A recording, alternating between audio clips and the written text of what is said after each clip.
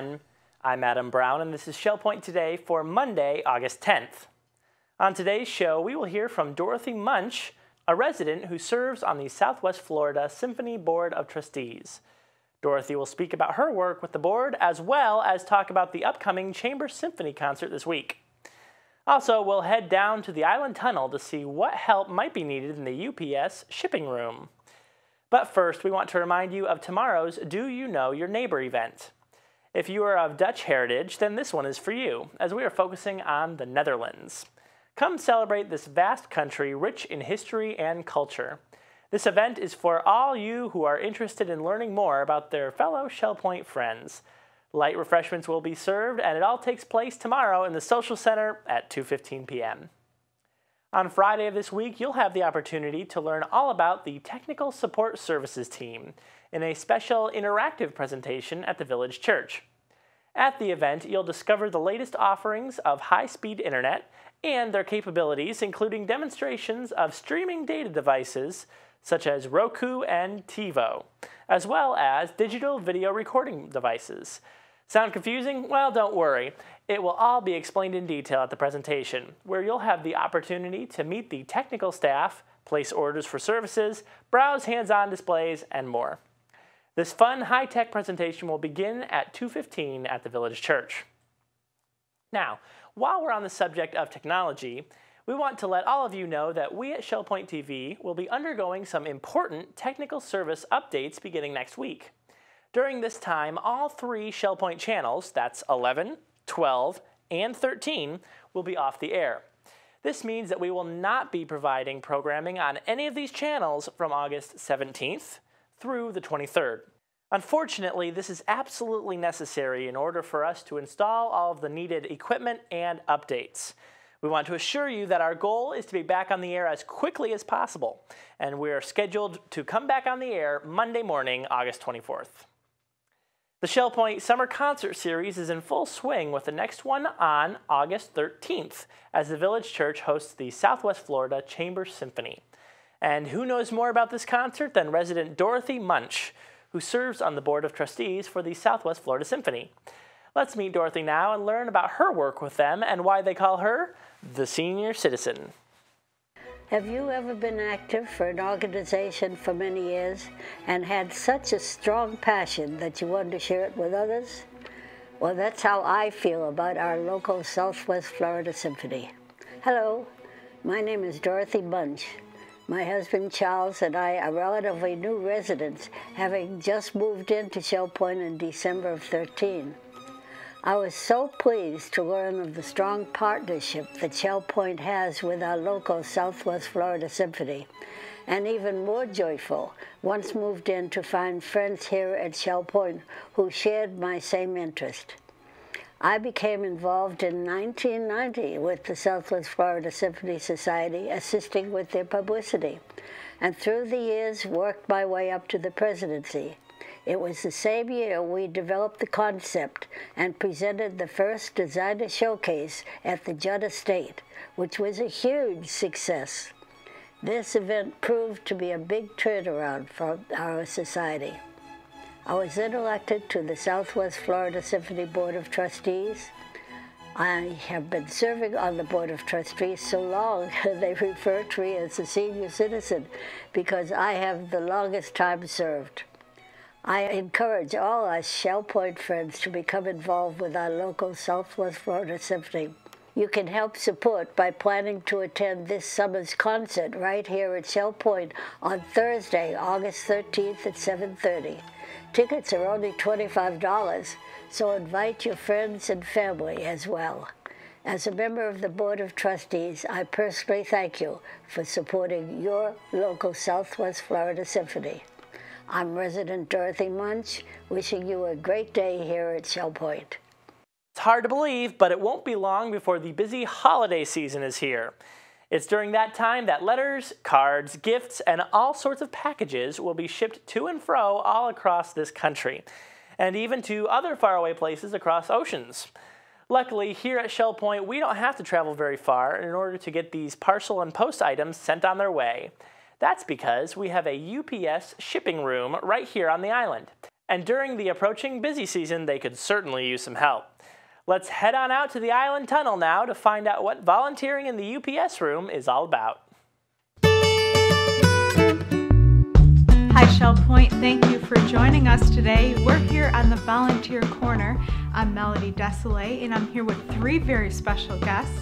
And typically volunteers come to the UPS room from 10 o'clock in the morning to 11 o'clock in the morning. So it's a 1-hour shift that you spend down here. Right. And Mary, typically what would you do? It's sort of a day in the life of in the UPS room. Well, we are here to provide a service to Shell Point residents who want to ship UPS. And so if they come in with it already packaged, we weigh it. And then we have a person on the computer that puts it in with the information they provide, and it's placed over on the table for UPS to ship out. If they come in and it's wanting to package it, then we will actually find a box that works, and we will put the item in and put all the right stuffing in so that it gets shipped safely, and tape it up, and they provide again the information, and our computer person enters that in. So this service is open to whomever chooses Right. to ship. Even Shell Point Yes. employees. Wonderful. Sometimes people come in with odd-shaped items to ship. One time we had a luggage cart. We had to actually make a box to ship that luggage cart in. So John, tell me what different positions there are in the UPS room, because we are recruiting for Wednesday, Thursday, and Friday. Correct. We have openings for packers. We have a couple of openings for people to work the computer. And there are people we need for crowd control when it gets bad at like Christmas time. The regular procedure when someone comes in with a package, we have them fill out a ticket, which is given to me to put into the computer. It's really very simple. We put in the date, the name of the person that the package is going to, the address, and then here we put in the person who is sending it, the weight goes here, the amount of the package comes there, and then they just either pay cash or write a check. We don't take credit cards, and you can't have it charged to your Shell Point account. Okay, so that's important to note. The cash or a check made out to Shell Point. Right. And the computer is pretty much self-explanatory, but for that position, if someone is interested, training would certainly be provided. Oh, absolutely. Yeah, I have a worksheet that lists the procedure, how to put each thing in, and they certainly could have a copy. Okay, so if someone comes in with a package, we need people to help package it, help label it, help tape it, Right. help weigh it, and help input the information Exactly. into the computer. Well, it's amazing what they bring in. Some things that they bring are extremely delicate, so we do a lot of packing for them. And they can come with just about anything, and many of them walk in here with a whole numbers of things in a shopping bag and say, I want to ship this. So we find a box that's quite large and pack it very carefully, wrap the items individually, add a lot of the peanuts and popcorn so that it'll get there safely. And then when it's all done, we have this fancy machine here that really tapes it up and makes it very strong. We triple tape just to make sure it gets there. Probably a whole lot more tape than we need, and that may even add an extra few ounces, but that's okay. Gets there safely, and that's what's important. That's wonderful. Yeah. Now, typically using the UPS service, how long would it take within the United States to ship a package? Depends on where it needs to go. Some places will get in about 2 days. Other places, to the further west you go, the longer it will take. Across the Mississippi River, they say it takes an extra day. I don't know why, but it takes a little longer to get across the big river. And it'll be about 5 to 6 days for California. Wonderful. There's another system of shipping, and that's kind of overnight or next day, but that becomes extremely expensive. And you only use that if you're in a very special hurry to get it there. Normally, anywhere from 3 to 6 days. Now, if they wanted to send something international, where would they have to go for that? They'd have to go to a regular UPS store. we can't handle for Canada, for instance, or even for Alaska or Hawaii. They would have to go to a UPS store for that. Wonderful. Now, if you just do a regular package shipped out, the insurance included is up to $100, right. Correct? Mm-hmm. Now, if they did choose to buy additional insurance, say it's something that's very important to the family, they could do that here as well? They can. They can insure any amount they want to, but they have to pay extra for it. And somehow or another, they will have to be able to justify the value. They can't just say this is worth $30,000 if it isn't, nor would they get the $30,000 if it never got there.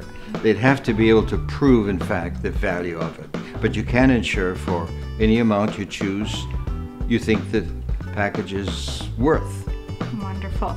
So volunteers, tell me, do they have fun in the UPS room? Well, I work on Tuesdays, and we do have a lot of fun. We even have a little tea and coffee, but we do have a great time. It can get quite busy, especially around the Christmas season, but generally we have a great time. We deal with most of the affairs of the world and settle many of the problems. But generally speaking, our work is to ship packages for our residents, and they seem to appreciate it very much. So a volunteer here is a great job. 1 hour a week, and you get to know a lot of other people. You feel great about being helpful to others, and it really is an enjoyable experience. Thank you for joining us here at Shell Point in the UPS room. This UPS room is located in the tunnel on the island. The openings we have are for Wednesday, Thursday, and Friday morning from 10 o'clock to 11 o'clock. If you do have an interest in joining this wonderful team, please contact me, Melody, at 454-2290. And now it's time to cover all of today's happenings, menus, and Village Church connections. Right after this, listening to the Words preview from David Howenstein. Welcome to an encore performance of a Listening to the Words program first aired in April of 2013. You may know that saltwater oceans cover about 70% of the Earth's surface, and that each human body is mostly water by weight. But have you ever heard about a man who paints giant pictures of the ocean and also paints dramatic word pictures of surfing the sea? Or Rachel Carson's description of taking her 2-year-old nephew down to the sea at night looking for ghost crabs? Or a man falling in love with the James Bond boat, which he compared to Sophia Loren? Or the significance of a drink of water, as described by Shell Point's Quiet Miracles author, Charles Shepson. You can hear it all and more on the Listening to the Words program, twice each hour every day this week.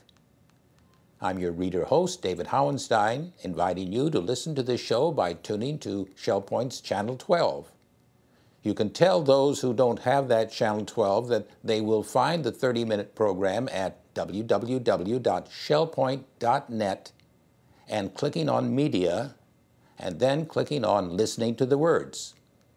Or they can go directly to www.shellpoint.net/listening to hear this and any of the 199 recorded programs anytime. Thank you for listening to the Words. Welcome to the Happening segment of Shell Point TV. I'm Bev Chandley, and I'm going to go over the activities that we offer for you here today at Shell Point. We're going to start at 8 o'clock with a trip going out to the Franklin Lock and Dam. Court pickups begin on the island at 8 o'clock, 8:10 for the Woodlands, and 8:20 for Eagles Preserve and Estuary. At 8:45, we have virtual bowling in the Resident Activities Center. At 9 o'clock, we have men's round robin doubles tennis down at the Woodlands Tennis Courts. 9:15, billiards will be played at the Resident Activities Center. Also at 9:15, we have the Lollygaggers paddlers going out for their weekly excursion. Pottery with instruction is also available at 9:15 down in the tunnel on the island. The Suzy Q heads out to Matanzas on the Bay at 10 o'clock. And at 10:30, the Disciple Men's Bible Study Group will be gathering in the game room of the Woodlands. At 10:45, we have the table tennis playing clinic down in the Tarpon Room. 11:30, we have Bar Basics, and that's in the Health Club. And we have a 12 o'clock Mahjong game to start off the afternoon today. That's at the Sable Room of the Woodlands. At 1:15, Samba will be at the Resident Activity Center and will go most of the afternoon. At 1:45, we have a Health Connections class, Balance and Mobility Training Level 1 in the Health Club. At 3 o'clock, we have a Health Connections Pilates Stretch. That's also in the Health Club. And we're going to jump to 6:30 for our last activity of the day, and that is Duplicate Bridge in the Game Room of the Woodlands. Well, I'm happy to see you here today, and I will see you back here tomorrow. Menus for Monday. The Crystal Room is closed from today through August 15th. In the Island Cafe for lunch, the special is a mushroom Swiss burger with fries for $7.75. The dinner special is citrus grilled salmon with island rice and green beans for $8.75. And the Palm Grill is closed on Mondays. Menus are available 24 hours a day at www.shellpoint.net. Welcome to Village Church Connections. I'm David Pavey, an assistant pastor. On July 24th, 1715, 12 ships packed with treasures from the New World set off from Havana, Cuba, for Spain. But a week later, on July 31st, 11 of them were caught up in a hurricane and sank off Florida's Atlantic coast. The disaster took the lives of 1,000 sailors. Another 1,500 were able to swim to shore. The Spanish began salvage efforts on the ships immediately, and officials at the time reported that the treasure had been fully recovered, which halted the operation. But the Spanish were mistaken. Recent excavations have turned up other valuable items, giving a stretch of Florida's coastline the name Treasure Coast. On June 17, 2015, 300 years almost to the day after the tragedy, Eric Schmidt, who was subcontracted by a salvage company to search for valuable pieces from the wreckage, went diving off Fort Pierce, hunting for treasure while on his annual vacation with his family. Imagine his delight when 15 feet down he began to find one gold item after another in the sand. This led to the recovery of 51 gold coins and 40 feet of gold chain. The most important item being a single coin called a royal, dated 1715, which was designated specifically for King Philip V of Spain. Let's share that moment with Eric Schmidt.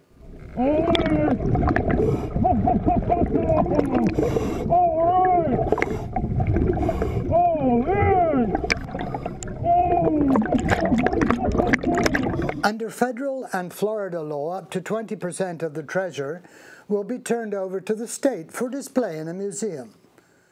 40% will belong to the salvage company, but the Schmidt family will keep the remaining 40%, according to the Orlando Sentinel. Not a bad result for a day's vacation. In the Gospel of Matthew, chapter 13, Jesus told a story about a merchant who was hunting for treasure in the form of fine pearls, and when he found a pearl of great price, he sold everything he owned and bought it. The treasure was symbolic of the kingdom of heaven. There's a Bible story that illustrates someone who was hunting for and found valuable treasure.